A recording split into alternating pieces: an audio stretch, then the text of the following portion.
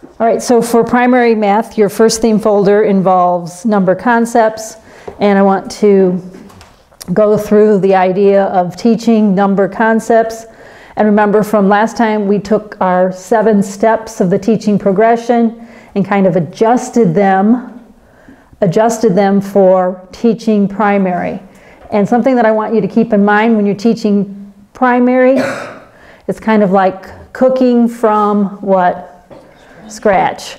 You can't just pull out the box, the mix, out of the cupboard, dump it together, just add water, just add eggs. No, you're going to be teaching from scratch. So because you're teaching from scratch, we are going to begin with basic number concepts and basic place value, but teaching from scratch. What do I mean when I say teaching from scratch? I mean that you have to, first of all, assume nothing. You have to assume that they do not have any prior knowledge to which you can link it. So you have to introduce everything.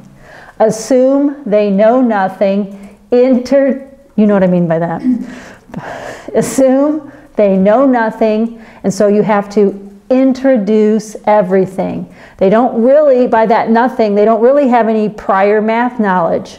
So it's very difficult when we're dealing with proceeding from the known to the unknown. We don't have a whole lot of known to proceed from. So you have to introduce.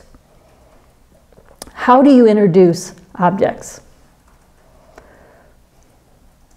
I just gave it away. How do you introduce concepts? By bringing in objects. Okay? So just as an example, having nothing really to do with number concepts, but think about teaching from scratch, because I want to start with this. Think about teaching measurements from scratch. What do you have to bring in? Objects. And where do you start?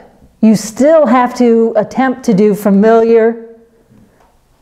Start at the familiar, proceed from the familiar to the unfamiliar. So if you're teaching metric measurements from scratch, you're going to start with a dozen. Why? It's familiar to them from food. Speaking of cooking, a dozen eggs, a dozen cookies, right? A dozen is a common amount in food, especially the dozen eggs. And you have a very cheap object that you can bring into class, which is a carton of eggs. Probably don't want to bring the eggs, but a carton, and you can work with the unit dozen. And so every time you talk about there's eggs in here, how many eggs are in there? There's 12 eggs, so that's 1 dozen. You introduce the idea of units. What would be the next thing where you could really start introducing units that you could bring in from the kitchen? Too far? No. A gallon of milk. Oh, no liters. Stay away from the metric system right now. They're familiar, especially think about maybe they have for breakfast. Maybe they're gonna have eggs for breakfast. They're gonna be familiar with the dozen. Or they probably have cereal for breakfast, so you can start with gallon as your first real measurement. You're starting from scratch. That's gonna be done in kindergarten, right? But where does it have to be reintroduced? First grade.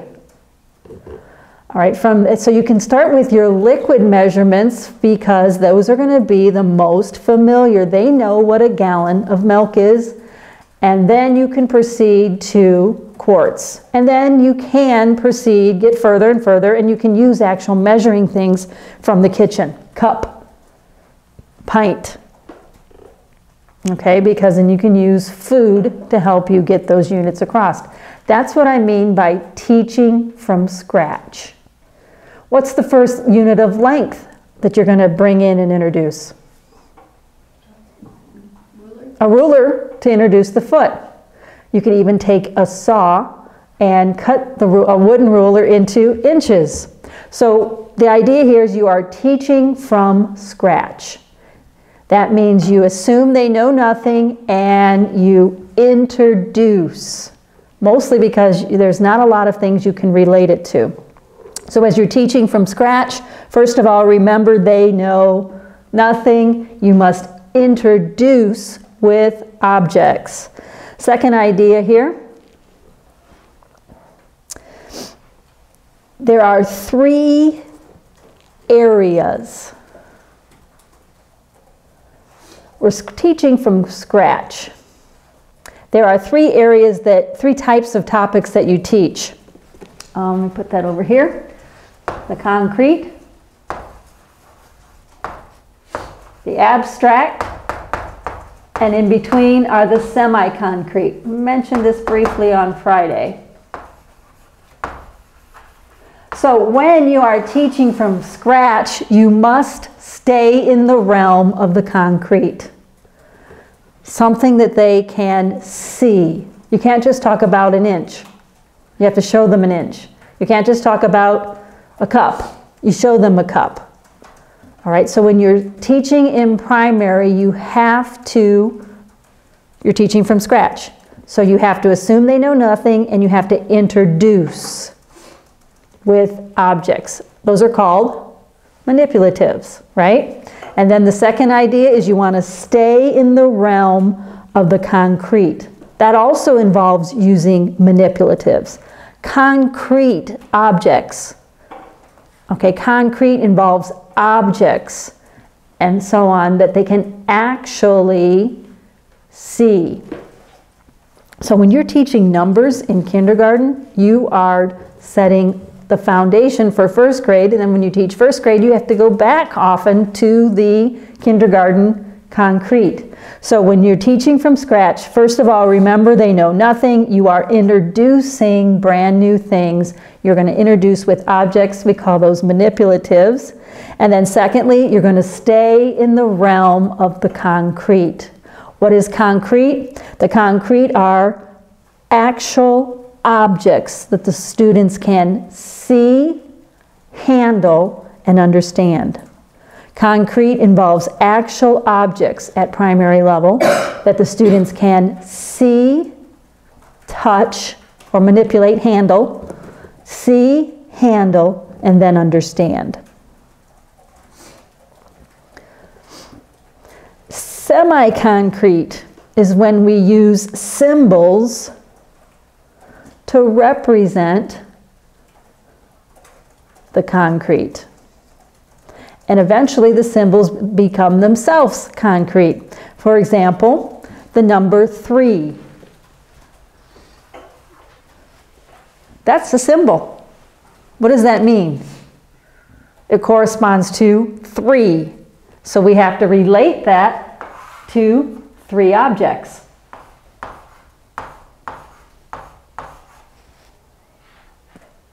And then there's the abstract. When you think abstract, you want to think algebra. In algebra, we use a letter to represent a number. Right? And then we put an expression together using letters. That's abstract, just in general. So remember, when you are teaching from scratch, you have to stay in the realm of the concrete. All right, and then number 2, you will have to establish the semi-concrete. This is done at primary. And fourthly, this even applies to basic operations. This even applies to basic operations. I mentioned subtraction. You have to start with, on Friday, you have to start with the concrete. You have to bring in, let's just say pencils, 8 pencils. That's concrete. They can see it, they can handle it, they can understand that there's 8 things there. But that's also based on their counting. Okay? Teaching first grade math would be a challenge because maybe some of your first graders didn't even go to kindergarten. Okay, so you have to start from scratch, scratch, scratch. You're not just pulling out the Bisquick or the cake mix out of the cupboard. Okay, you're getting together the eggs and the flour, and you're mixing together dry ingredients and then the wet ingredients, et cetera, et cetera, et cetera. A lot more work and thought. A lot more of an art than me, for example, going to make pancakes, right? Saturday morning, what do? I grab the Aunt Jemima Complete. So all I have to add is water, not even eggs, okay? So it's a totally different mindset. And so you want to approach it as teaching from scratch, right? Even with the basic operations. Example, subtraction. I have to start with concrete objects. I have to, and Mrs. Brader is the expert on this, okay? I have to bring in 8 objects. If I'm going to teach 8 minus 1, 8, the 8 family, 8 or whatever, I wouldn't start with 8, but I just picked up 8. I have to bring in my 8 pencils, right? And then I have to, if I want to teach 8 minus 1. This is semi-concrete, but it's still using symbols. So I have to relate that semi-concrete to the concrete. I have to take those 8 pencils physically in my hand and actually take my hand, it's manipulative, pull one of the pencils out, sit it over here and say, what is 8? Take away 1. And then what do you do with my bundle of pencils? I count them physically. 1, 2, 3, 4, 5, 6, 7, left. Do you see what I mean?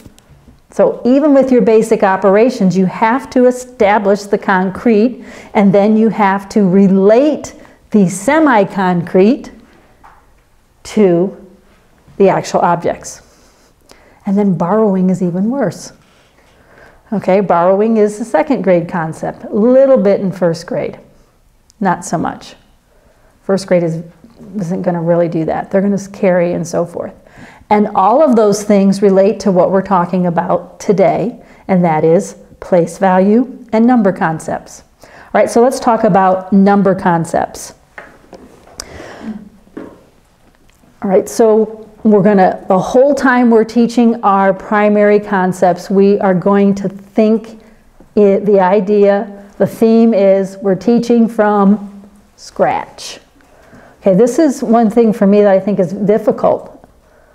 All right, it's much easier to build on a foundation. The other thing is, I'm thankful that I never had to homeschool my children. And the reason is kind of the opposite of other people's reasons. A lot of people say, what am I going to do when I have to teach them algebra? I can't do algebra. What am I going to do when I have to teach some of the upper maths and I have to do science? Well, I'm not worried about the upper math and science. I would have been worried about teaching them how to read. Right? How important is that? And teaching them what we're talking about right here. Teaching them math from scratch. Okay? Some students are intuitively thinkers and they pick up on numbers very quickly. Many do not. So it's your job as the primary teacher to keep that idea, I'm teaching from scratch, and keep going back to the concrete. Keep bringing things to class, using manipulatives, teaching them to understand what subtraction means, what addition means, because you've got to relate that semi-concrete back to the concrete, and that's done with manipulatives. Remember, the concrete basically involves objects that you can what? See, handle, then understand. All right, so number concepts. Keeping in mind that we're teaching from scratch, where do we begin with number concepts? Okay, we're going to begin with relating the semi-concrete to the concrete. So we begin with number 1, number recognition. I have 3 objects. This is kindergarten. May need to be done in 1st grade. I have 3 objects. I have to relate the idea of 1, 2, 3 objects, through counting, right, to the symbol 3. So number recognition, that involves relating the number symbol to the counting of actual objects. So number recognition, relating the number symbol, which is semi-concrete, maybe a little abstract if you're a first grader, or relating the symbol for 3 by the counting of the actual objects. 3 means there's 3 things present. That's number recognition. Along with number recognition, we have to teach proper number formation. So that's part of number recognition, so that they are writing and recognizing the correct form of the number 3. Okay, I'm saving that for Mrs. Brader. Teach you number formation. All right, so number recognition, we're going to relate the symbol 3, or whatever number symbol, to the actual object through counting. Then we have to learn how to write the symbols correctly. A third thing that we have to do for number recognition is associate the English word that goes with it.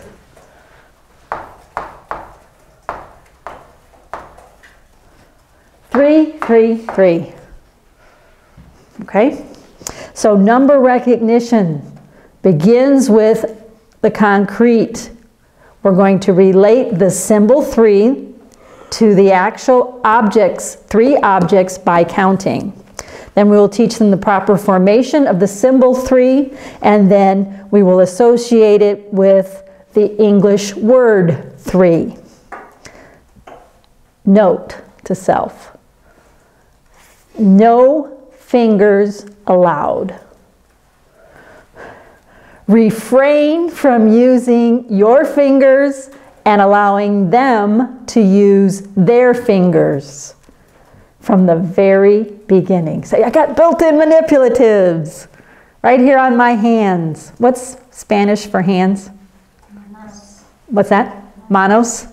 Same root, seems like. Manipulative, having the idea of something you can hold and maneuver in your hand. Okay, no fingers allowed. Don't use your fingers. I know they're right there. And don't allow your students to use them, because what's going to happen? They're going to start using them for a lot of stuff from the very beginning.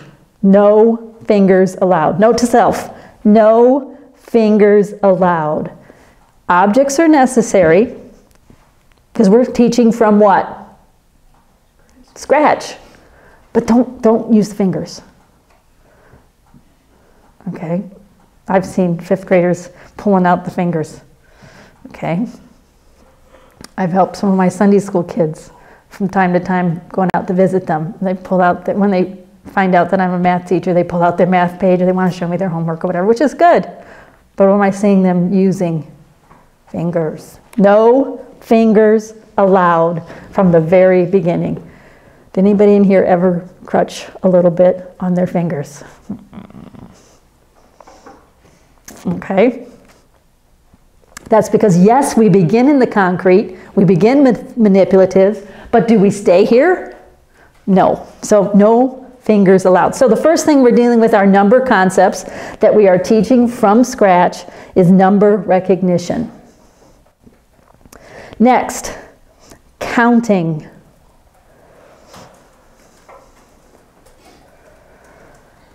Same thing here.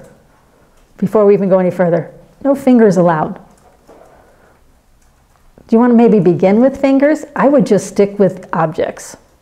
Okay? This is kind of unrelated, but it kind of reminds me of having a pacifier or whatever you call it for your baby versus letting them suck on their thumb. You know, there's always disagreement on raising children in little details like that. No pacifier. Well, I can take the pacifier away. It's a little hard to take the thumb away. Okay, kind of that idea. But does it make sense to you? Yes, people can count, you can count with your fingers, but I really would completely avoid the finger issue altogether so that they're not sucking on their thumbs proverbially when they're in 5th grade and they have to do times, okay? So still no fingers allowed. Counting. We're going to count by ones from the pre-kindergarten, kindergarten era.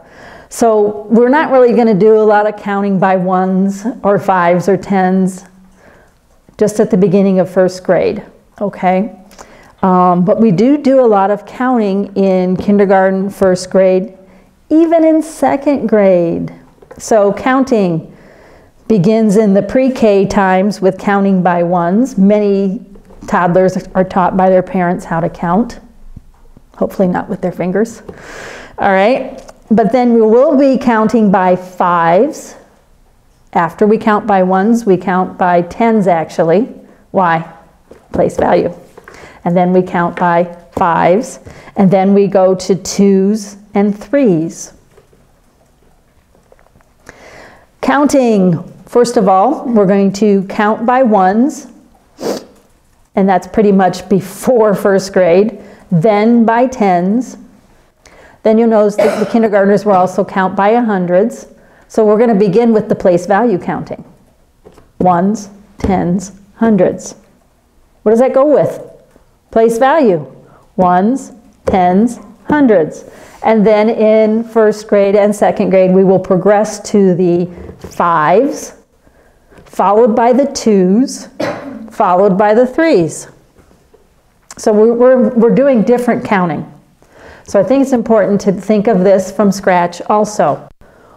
1s, 10s, 100s, which is your place value counting, and then your 5s, your 2s, and then your 3s, which is your simple prep for multiplication tables counting. It's a lot harder to count by 3s, and 3s is done in 2nd grade. So 5 starts first. It's easy to count by 5s.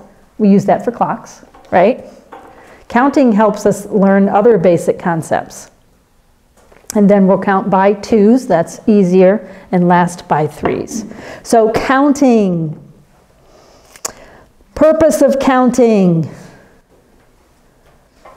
The first purpose of counting is teaching and reinforcing place value. When we count by ones, we're going through the ones place till we get to a certain spot, right? And then when we count by 10s, we're counting, it's a setup for place value, counting through by the 10s, and then 100s. Okay, so that's the foundation of place value. The second purpose for counting is multiplication table prep, beginning with 5s. Because then we can relate that. 5 times 0, 5 times 1. Well, 5 times 0 is a separate animal. We don't count 0, 5. We don't start with 0. All right, but 5 times 1, 5 times 2, etc. Prep for multiplication tables at the end of 2nd grade. All right, counting. So counting is used for prep for place value, prep for multiplication. Last thing about counting. Counting is a temporary skill along the same lines of not using your fingers. Should we have to count through stuff in our mind? Eventually, no, we want to transition to the multiplication tables, even though they are based on counting by 2s for the 2 times tables, counting by 3s for the 3 times tables, and so forth. So, counting. So we began with number recognition. We also do counting. And then we begin with numbers themselves. Reading numbers.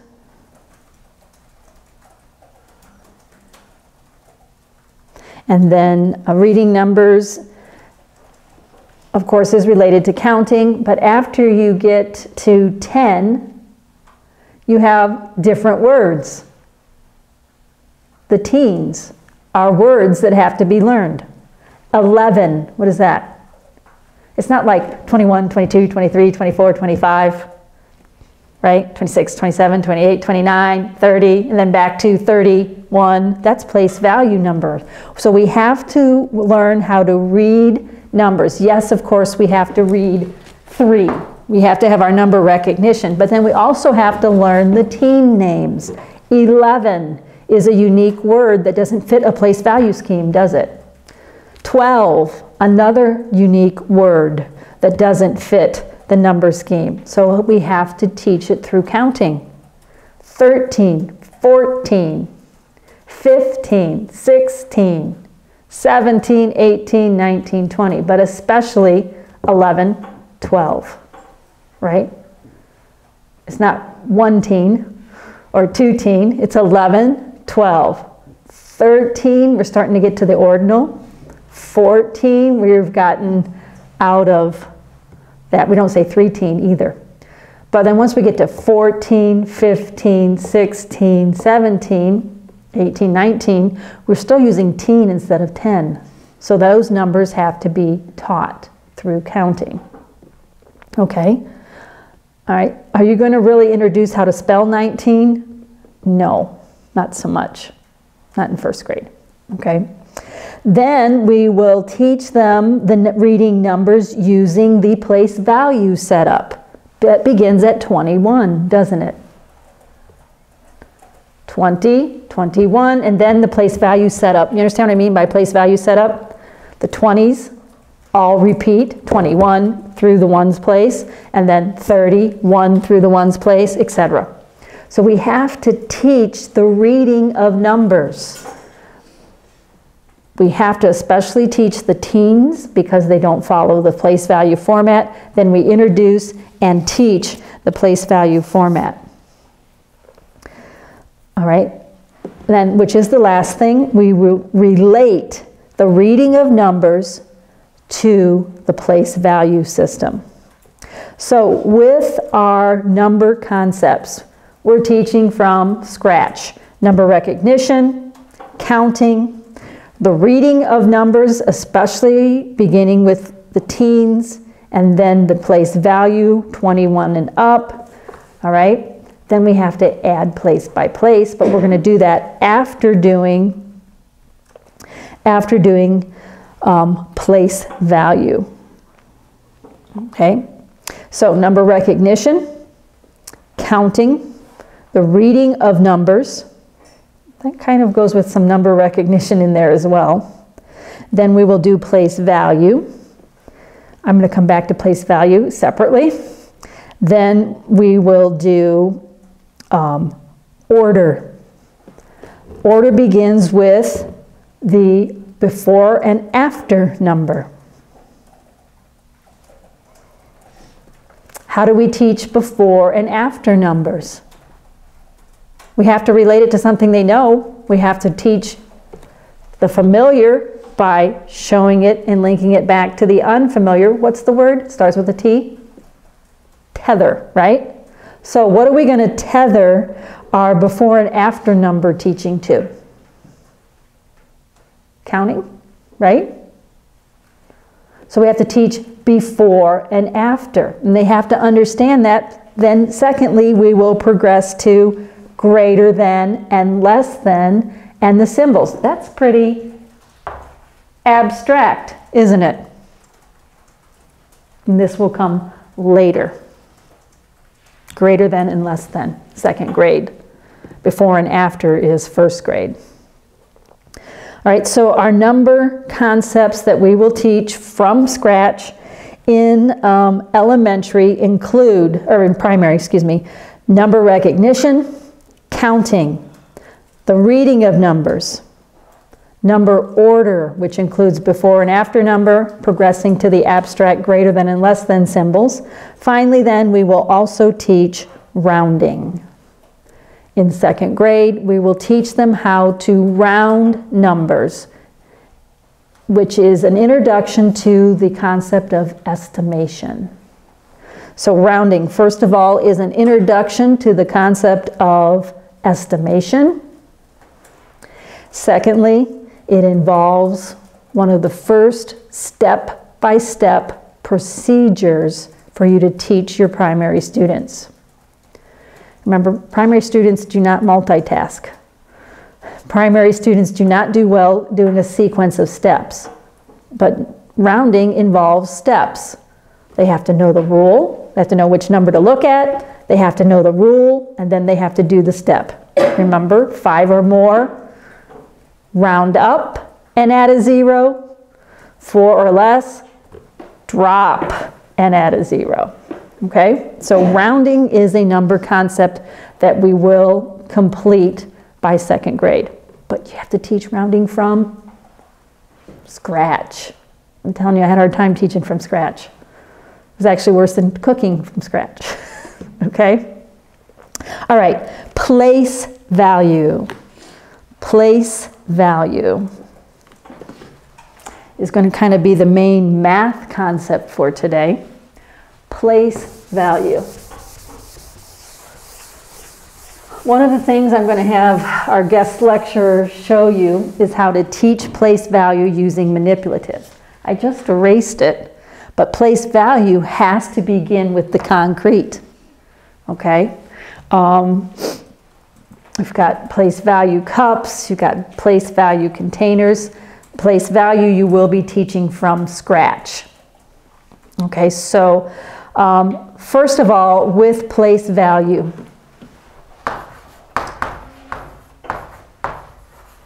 the part that I'm going to teach you with respect to place value is understanding place value at the college level. Let's understand place value before we try to teach it from scratch. Okay? So place value at the college level. So with place value at the college level, we need to understand the, I don't know, theoretical. You ready for some math theory? The aspects behind place value and how it actually works. Okay? I don't think it quite rates as math theory. Maybe it does. But the foundation of place value, we're talking college level, is called base 10. If you're familiar with exponents, for example, if we go back to something that you're familiar with, you're probably familiar with, maybe let's do 2 cubed. 2 is called the base. It is the factor that we are repeating. 3 is called the exponent, right? And that tells us how many repetitions of the base. So I am using this word base not in the context of foundation, but I'm using it in the context of exponents. So our place value system is on base 10, okay? That means 10 is the base, and then we will have different exponents. So 10 is going to literally be the base of each place. This means that every place is 10 times bigger than the place before it. 10 times bigger than the place before it. And vice versa. 10 times smaller than the place after it. Base 10. Place value is base 10. So is the metric system. Okay? Which is why the metric system involves only moving the decimal point. No computation, no multiplying by 12 or multiplying by 4 or whatever the unit involves. So place value is literally on base 10. Okay, so each place is a different power of 10. This would be the powers of 2. All right, literally 2 to the 0 power. 2 to the first power, maybe we shouldn't start there. A little more math theory, right? 2 squared, 2 cubed, 2 to the 4th. So these are the powers of 2. That's the terminology. So 2 to the 1st power means 1 factor of 2. 2 factors of 2. Or 2 repetitions of 2.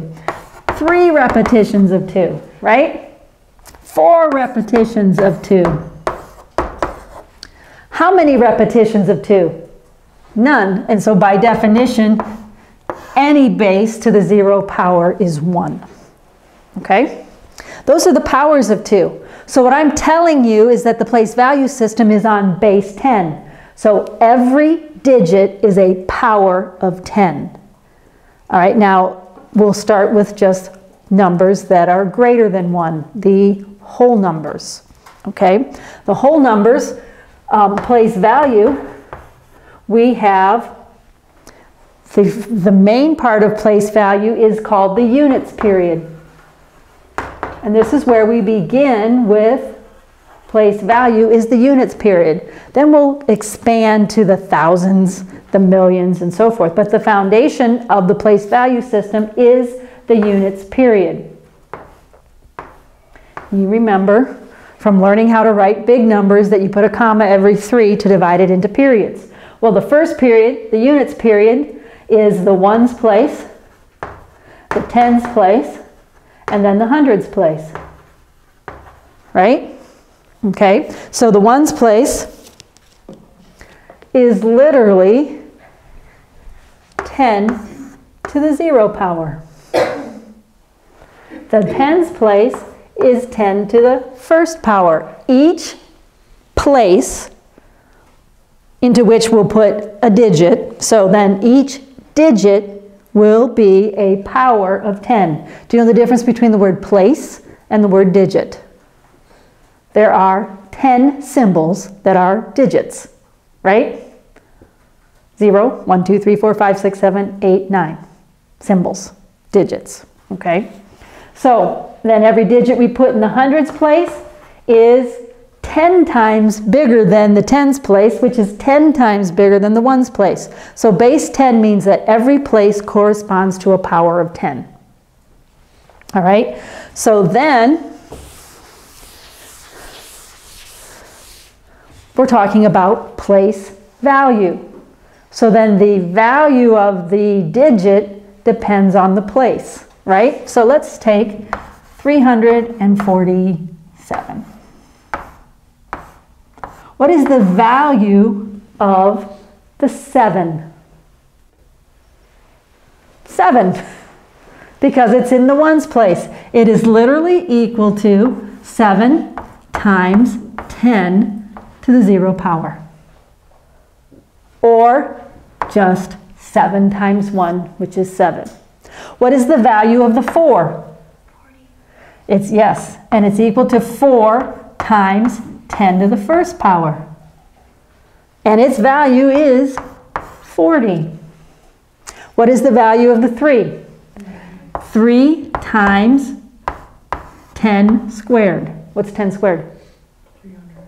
It's 100, so 300, yes. Do you understand what we mean when we say that place value is on base 10? A little math theory for you, since you're a college student, not a first grader. Okay? Show this to the 7th graders, and their eyes glaze over. Kind of what yours are doing right now. Okay, but you need to understand place value and where it comes from. Did you know that there is base 2 mathematics? And they put the little 2 behind it. So 347, the value of the 7 is 14. The value of the 3 is, the 4 is 40 times 2. No, that's still base 10. We're not on base 10. It's just 8. Still? Oh, because they don't have place values, that's right. So, all right. Just to be clear, we're not going to do base 2 mathematics and base 5 mathematics. It's in the 7th grade book, by the way, base 2. I've only ever really done base 2 and base 5. And I don't really know of any application, so it was kind of, I felt like I was just straining my brain for no reason. But the base 10 is what our whole system is based on. And that's why we get the word, that's where we get the word decimal. Okay, base 10. So then with what you need to be able to do for my number concepts quiz is you need to be able to work with place value then at a college level. So if we take our 347 number, there's different ways we're going to write it. Okay? The first way that we write it is in standard number form. So when the book's asking you to put it in standard form or number form, you write the number. You also have to put it in word form. So this is 340, running out of space, 47. Now remember, reading our numbers. This is a compound word, 47. It must be hyphenated. Then we have to write it in expanded form.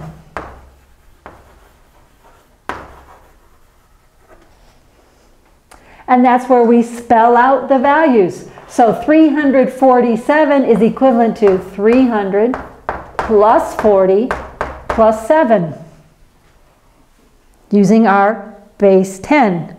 And even more college level, and even more directly related to the idea of base 10 is exponential form.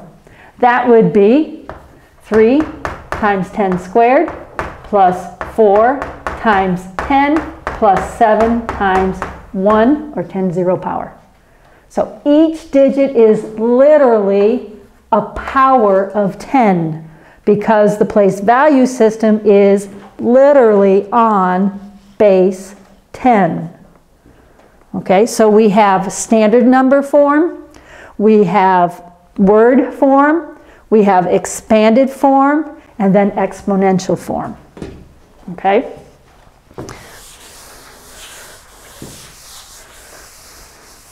Let's take a bigger number.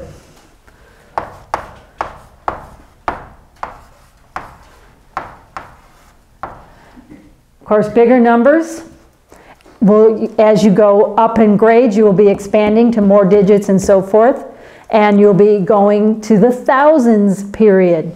So then a larger number is going to be divided into three-digit or three-place periods. Beyond this, we have the millions period, but let's just go to the thousands period. Can you put this in word form? We would write 4,000. Do not say, that's a 7. Do not say and 72. What do we use and for later on? The decimal. So don't use it. So 4,072. You may also in your word form put a comma so that you don't have all these words running together. So 400, 472, we're out of space here, get rid of that. 472, then the period name, 1,000, right? 472,000, comma, 300, got distracted with the and, 365. Okay? Expanded form. 400,000. 70,000. 2,000. Typically now when there's only 4 digits, you don't put the comma. Plus, where did we go? 300.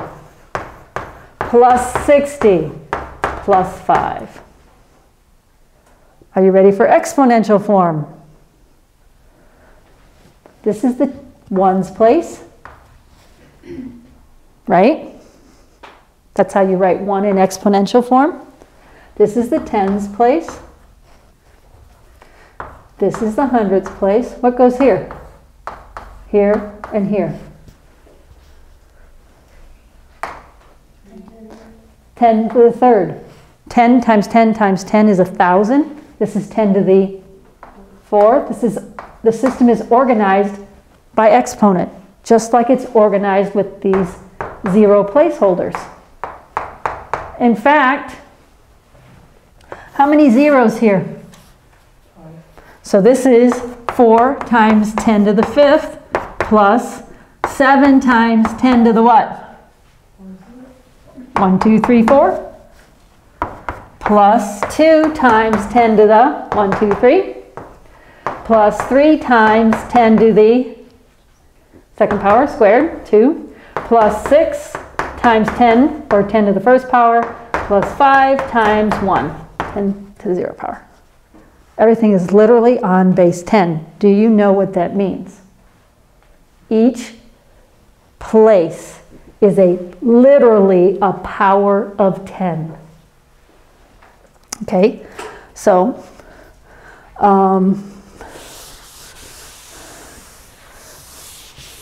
another way that we have to expand, besides going into higher periods, is throwing in zeros. So let's address 0 as placeholders.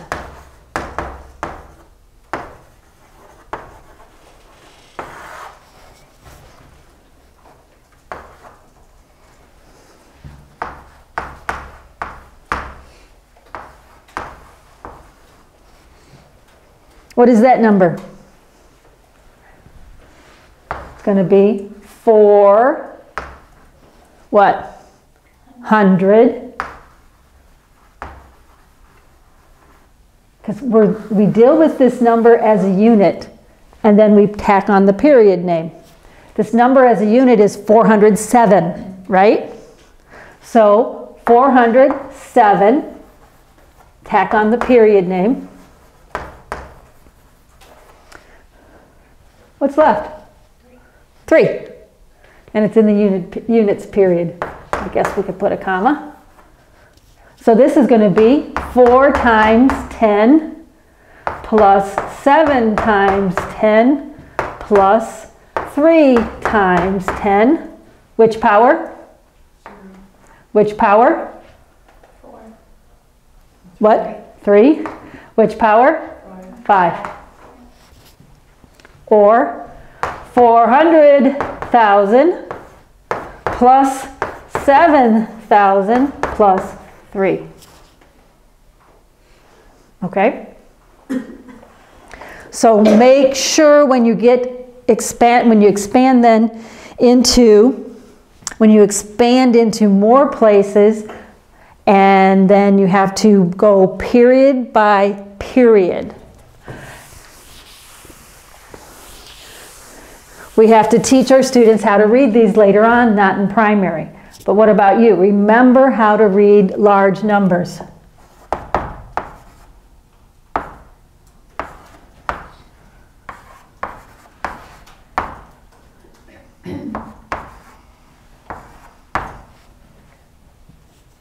What about a 4-period large number?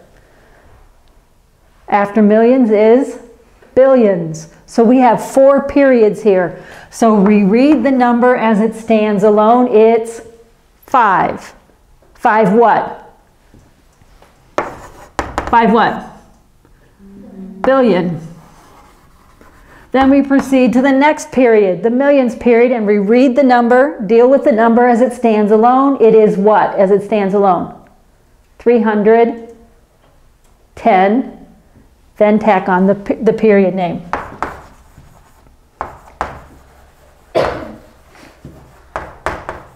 $310 what? Million. So when we're getting to the bigger numbers, we go period by period and read it as a unit. 5 billion. 310 million. What's next? As it stands alone? It's 36, not 360. 36, what? 1,000. Left? 501. Units, period, so no name. Okay, so remember your place value. The last thing with the place value involves the rounding. Okay, and so you need to review chapter 1 and do the sections involving chapter 1, introduction to whole numbers. Here we have reading, writing, rounding, and ordering whole numbers.